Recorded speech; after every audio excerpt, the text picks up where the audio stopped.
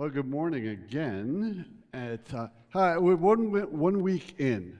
Has anyone pulled a muscle? You're good, right? 1 week in, what is due? How many of you have already had to turn in written work for something in a week? All right, there you go. Keep that up for 15 weeks and you get to go home, right? Basically, the way it works. Hey, as we really sort of dig in and get started this semester, in chapel we're going to look at some Psalms, right? Psalms. There are some books that are hard to find in Scripture. If I say, all right, I want you to look up Haggai, you'd be like, all right, it's where the pages are stuck together in my Bible because I haven't quite gotten there. Psalms, you split it in half. Open the book, split it in half, and you're basically in the right zip code. All right, so we're going to look at some Psalms this semester, and we're going to do some of them in pretty creative ways, which I think that you're going to come to enjoy. But as we get started, my question for you is this. What are your dreams for yourself as the semester gets started? What do you hope happens? Great grades. For some of you, good grades. I want to be an all-conference all-star on my sports team. I'd like to be the lead in the play. I'd like to get a part in the play. For some of you, it's, boy, this semester I hope my health improves because it's been a long, tough summer. Right? So I'm hoping for better health. The reality is we all want something, right? There's always something on your list. If we walk up to you and say, like, hey, what can we do for you today that would make your day better? Odds are most of you would come up with something. Be like, oh, well, let me think. No, I think I'm all set. Right? We always have needs and desires. And have you ever stopped to think what God would want for us as we dive into the semester, right? What's God's plan for us, and what's the school year going to look like? What's God's dream for us as individuals and for us as the body of Christ here at Gordon College? Right? Hopefully we'll discover that together as we work our way along. This morning, I'm going to look at the shortest psalm, right? No need to pull a muscle and go for Psalm 139 early. We're going to go with Psalm 133. The entire psalm, 3 verses. 3 verses, right? So here we go. Now, Psalm 133 is one of the Psalms of Ascent. And the ascent was 3 times a year, the Jewish people would head to Jerusalem for a festival. And they would walk up the hills. Jerusalem was in the hills, and they would walk up the hills into the city. And there was the Feast of Unleavened Bread. There were the Feast of the Weeks and the Feast of the Tabernacle. And you can read about those in Deuteronomy 16.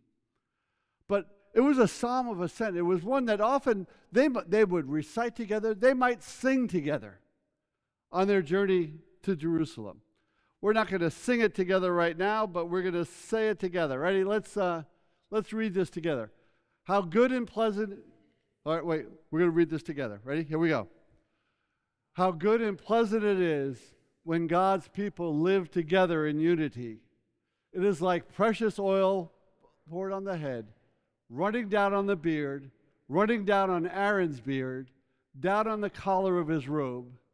It is as if the dew of Hermon were falling on Mount Zion, for there the Lord bestows his blessings, even life forevermore.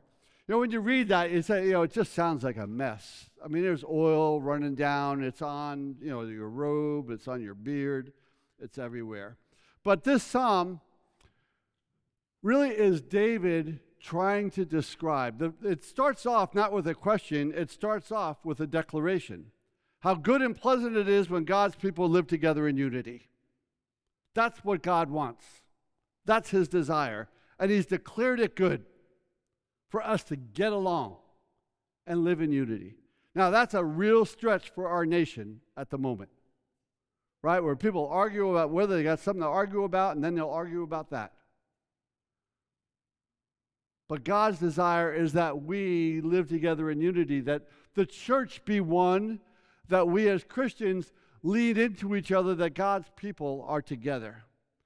You know, the people then lived in community, a covenant community. It was tight-knit. It was tight-knit. For a lot of you, when you moved into the dorms at this school, that was the most tight-knit living you've ever experienced. Right? Suddenly you have a roommate. You might have two roommates. And there's a line at the bathroom if you get there the wrong time. Right? And there's people around. And one of the things that might become a desire is, I just got to go find some space by myself and get out of the traffic of people. So there's a bit of a challenge there, but God declares how good and how pleasant it is when we live in unity. Then we go on, and it's like precious oil on the head running down on the beard, running down on Aaron's beard, on the collar of his robes. The oil was the oil of anointing. It was a blessing. It was a blessing, right? The symbolism in this, there's the blessing of the oil of anointment. There is running down on the beard, and for men, having a beard was a sign of blessing. Aaron, one of the leaders, it's like not just any beard, Aaron's beard. It's a blessing. Down onto the collar of his robes, and the edges of the robe were signs and remembrances of blessing. Right? The Jewish prayer shawl, there would be edges to it called tzitzits, and they would just often rub them. And so it was like the blessing, not only on the head, it's on the beard, it's on Aaron's beard, it's on the collar of his robe. He says, as if the dew of Hermon were falling on Mount Zion. Mount Hermon is the tallest mountain, and the Middle East. When I say soil in the Middle East, what do you say? Sand. Right? Dry. Mount Hermon is high enough that it provides dew in the surrounding areas. Every morning, the areas around Mount Zion are fertile because of the dew of Mount Zion. So it's like the blessing of Mount Zion making the land around it fertile. And it's as if that blessing was falling on from Mount Hermon onto Mount Zion itself, the location of the temple. For there the Lord bestows his blessings, even life forevermore. You see, David is trying to describe how good unity is. Right? Have you ever talked to somebody and people start playing, I'm going to one-up you? Right? You know what I mean by that? Like somebody saying like, oh man, this happened to me. It was really hard. And then their head going like, oh man, I wish I had your easy day, because let me tell you how hard my day was. And then someone else joins in and goes like, oh, your days are easy, right? Can you top this? Can you top this? Right? And the question is, it escalates. This is sort of what David is doing here. So we're going to read this psalm in a different way. Right? When I point to you, I want you to say, how good is it? Ready? Now, let's read the psalm. How good and pleasant it is when God's people live together in unity. It's like precious oil poured on the head, running down on the beard, running down on Aaron's beard, down on the collar of his robe. It's as if the dew of Hermon were falling on Mount Zion, because there the Lord is going to bestow his blessing, even life forevermore. It really was like David trying to explain to people, let me try and get your head wrapped around how important this is. This is what God's desire is, that you live in unity, that you be together. And for us today, that we would be the church, because I believe that unity is God's gift, and in many ways is a sacred duty. It is not easy to be united. It is simple to be divided. It is simple, right? Because when you're divided, all that means is I'm living my individual life. I am in my lane. Stay out of my lane. I'm living my life, right? To live united means sometimes I've got to slow down in my lane and invite somebody else to pull in, or I've got to move into theirs, and we surrender part of ourselves to live in unity. Or at least in our minds, we have to just make the decision to be united, and God is encouraging us to be a united people. You know, I believe that we bring God joy when we work together as believers, as members of the family of God. That's God's desire for us. That's how good it is. You know, as you went through this year, what are your dreams? What are your dreams? One of God's dreams for us is that we be united. What are your dreams? What would you hope to accomplish this year? And the bigger question maybe is, what has God made you to do?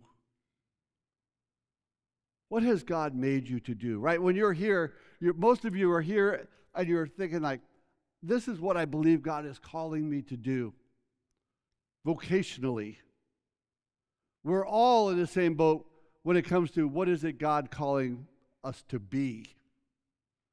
Is to be followers of Christ, right? To be united in that. But what is God calling you to do, right? There are people who look at certain things and go like, man, I got that. And other people look at that and go like, I am not going there. How many of you love math? Look around. It's good God made people like that. Because the rest of us, how do we do our math? Your phone. What's 3 plus 3? Let me consult my phone. Right? But what has God made you to do? You know, our culture has a term for things that you want to do, and sometimes that's called a bucket list. What are things that you want to do in your lifetime? Ever thought about that? For a lot of us, it's where we want to be. Right? I'd love to go visit such and such and check it off the list. You know, for some people, they're into cruises, and they're like, I want to go on a cruise during my life. And I'm thinking, me and 7,500 other people locked on a boat is not my idea of a great time. That my wife gets motion sick. The Whittets will never be on a cruise. Right? But what are your desires? What is it that you want to do? You know, I fly a lot. I fly a lot. I looked it up, and on American Airlines in my lifetime, I have flown 750,000 miles on American Airlines. I've now flown 700,000 miles on United Airlines. And that doesn't include airlines that are out of business and other, other ones. My father-in-law was a pilot in World War II. And he always said, there's nothing like the view out of the cockpit of a plane at 20,000 feet. There's nothing like the view of that. You know, one of my good friends, Chris, is a pilot for American Airlines. And one day I was at Logan Airport, and I was there early for my flight, and he was arriving, getting ready for his flight to London. And he was the first person there. So he's like, Bob, come on my plane. So he's flying a 777, which is a serious chunk of metal to get in the air, right? New plane. We go down, we get in it. He goes, come on in the cockpit. Sit in the captain's seat. I'm like, this is unbelievable, right? Then he starts pushing buttons, and the cockpit comes to life. Like, there are flat screens everywhere. There are no knobs. It's all just pushing screens. And he goes, all right, let me check the weather in London. And the thing is going, I was like in awe. And then, I had to get off his plane because he's going to London. And I had to go back and sit in like 43D on my flight, which was a real letdown. But I was always fascinated by flying.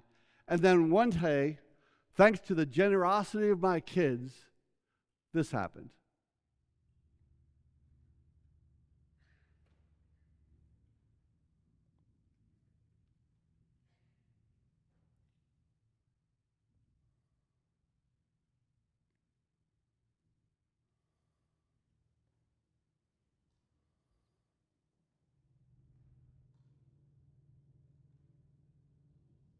check photography, thanks to Mike Moore.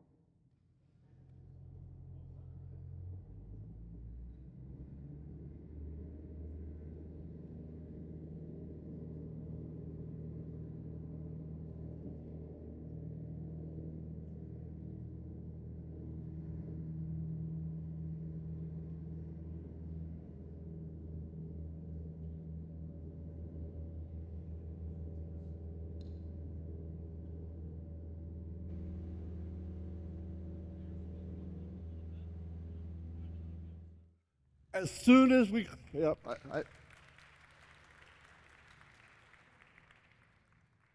my kids gave me my first flight lesson, and it was amazing. Right when that ends, as you clear the trees, the gentleman who is the instructor says, "The plane is yours." I was like, yes, the plane is mine. And we're flying up near me in New Hampshire, like where I knew all the landmarks. She goes, "Go down to North Road and turn right toward the ocean." It's like, and we head out toward the ocean. Then he goes, "All right, let's go south to Rockport." And we're going down south to Rockport. And we're at like 3,500 feet, just cruising along. I'm looking down at the people on the beach saying like, yep, this is me up in the plane. I'm usually down there looking up here, right? We go down, and then the pilot says, "All right, we're going to test," because you're sort of in a fourth dimension when you're in the air. He goes, "Keep the plane level." And he takes a piece of paper and he covers the controls. He goes, "Just watch the horizon and let's see how far up or down we go." So for 4 minutes, he kept them covered, and we're just cruising along, and I was just in all my glory. Then he moves and he goes, "We only lost 50 feet. Now, he's trying to sell me more lessons, but he's like, "You're really good at this." I'm like, "Thank you." Right? I'm usually backing coach. But, it was awesome. There were amazing views. And then as we're going along, he goes, "All right, this is what I want you to do. When I count to 3, you're going to pull back and put the plane into a steep climb. And we're going to stall the plane." He goes, "Just do it." Okay? The plane goes up, and you're going up, and all of a sudden you hear, and the plane loses its aerodynamics, and it starts to do this, and just sort of drop tail first, right? So we're going up, and he goes like, and I let go, and then we're coming down, and the plane levels off. He goes, "All right, let's do it again." Like, okay, we defied death once, and the plane starts coming down. And as the plane's coming down, he goes, "Take your hands and feet off everything." And the plane came down, and it hit a certain spot, and it leveled out. And he told me, "This plane wants to fly. This plane was built to fly. And the only reason it's not going to do what it was built to do is if you or I screw it up. Let the plane fly." And that was a great lesson for me, because it made me think, like, what are we designed to do? How has God designed you? I know how he's designed me, and I'm still figuring it out. But what has God designed you to do? Because if God has designed you to do something and he has put his fingerprints on you, the only reason it's not going to happen is the same thing. If you screw it up, right? You lean into what it is that God has for you. God encourages us in 1 Corinthians 12 to be the body of Christ, right? That is one of God's desires for us. And Gordon is not here by accident. Gordon is not here by accident, and the fact that we're the body of Christ, there are all kinds of gifts here, right? When it comes as to what you were designed to do, a lot of that is found in the giftedness that you have, right? Some of you are musicians, some of you are athletes, some of you are artists, some of you are historians. There are those who go to the theater and those who act in the theater. There are students for whom classes are relatively easy, and there are those who will work harder than anyone else in this room to get good grades. There are kinesiologists and linguists. There are chefs and those who know how to mow lawns. There are those who study the mind and those who empty the trash cans. There are international students. There are domestic students. There's faculty and staff. There's administration. There's students. And all together, we are us. We are us. Right? If Gordon was a crock pot, I often tell people, I work at a crock pot. And that is that, you know what? When you make stew, what do? You throw the good stuff in the pot and you let it cook. And I say, often, I describe us as a crock pot. There are 49 denominations here, last we checked. And the one thing we all have in focus, regardless of our denominations and Christian background, is Jesus. And so, in many ways, we represent the Christian crock pot. Everybody throws their best in the pot and we let it cook. And then we are it. You know, this body of Christ here at Gordon and our being here is not an accident, it's a calling. You know, we provide light in a pretty dark spiritual land that's called New England. Right? Let's be a light that shines with the light of Christ in what we do. Because the world around us is watching. The world is watching. I live near Portsmouth, New Hampshire, and there used to be two churches right next to each other. You came into the bend going into the city, like everybody coming into the city goes around this bend. And you had Middle Street Baptist Church and then Central Baptist Church, right next to each other. Right next to each other. You couldn't avoid them. And even myself, I mean, as a pastor, I drive by there and go like, we got the Baptists and the Baptists right next to each other. Wouldn't it make sense that they put a tent up between them and all get in it? Right? But like, unity. Central Baptist has moved to me. And that's a good thing. They're doing great. But the world watches us. And in our fractured world, if we act as one, if we live as one, that will be a testimony unto itself. A powerful testimony, right? Just for us to be a part, to be a part. You want to bring joy to the heart of God and be a blessing to each other, our campus and the region, then let's do this. Let's do this year. All right, let's read this again. How good and pleasant it is when God's people live together in unity. It's like precious oil poured on the head,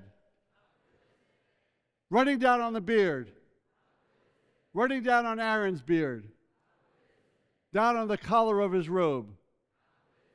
It's as if the dew of Hermon were falling on Mount Zion.